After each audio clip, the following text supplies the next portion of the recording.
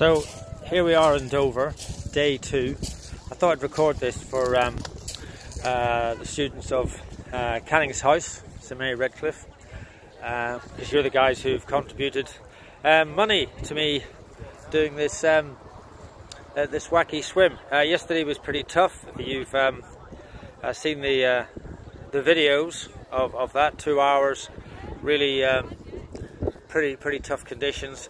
But today is a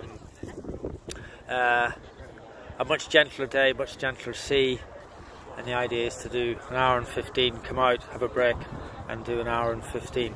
Just show you the conditions. No, I have to turn that round, and you'll see a little bit more comparison of the water.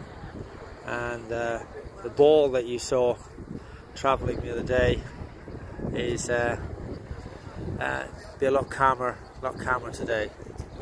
So thanks very much, and hopefully this is a little flavour of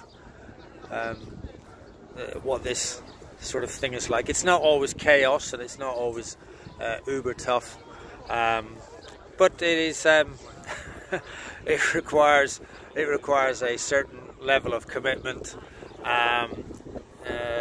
skill, and sheer bloody mindedness. Okay, thanks very much again.